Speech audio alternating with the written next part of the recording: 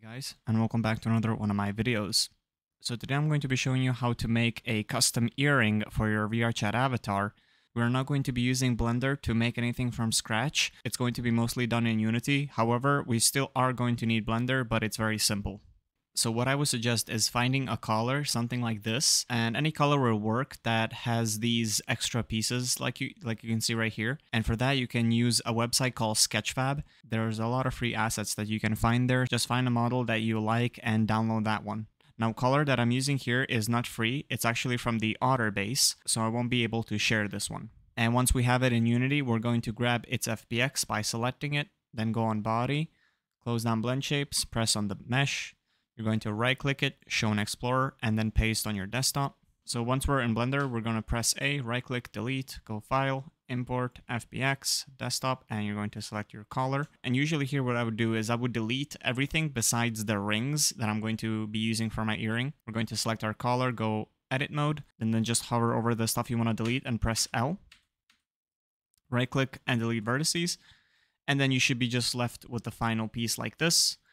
You want to go File, Export, FBX, and then just export it.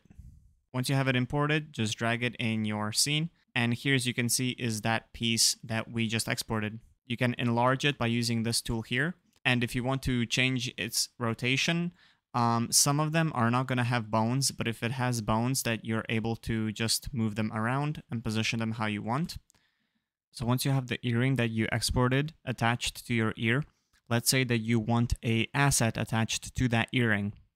So if your earring actually has bones, then you're going to go basically extend its armature and go to the very last tip bone that it has. And that is where you would like to attach your asset. How you would attach it is very easy. You're just going to drag the thing you want to attach into your scene. And then you're going to attach that asset to the very last bone of your earring. If it doesn't have bones, then you can just attach it to the actual earring. And then again, by using this tool right here, position the thing and scale it down so that it actually kind of connects basically with your earring. And then from there, you should be ready to go.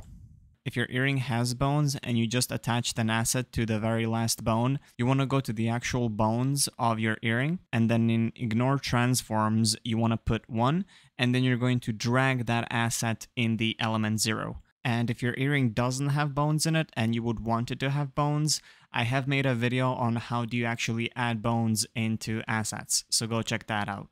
And then to actually attach the earring, you just want to extend the root of your avatar and go find the ear. It can be either the left or the right ear. And then once you found it, you don't want to go at the base, but rather ear 1 or ear 2. And then you're just going to take your earring and then drag it on that ear 2.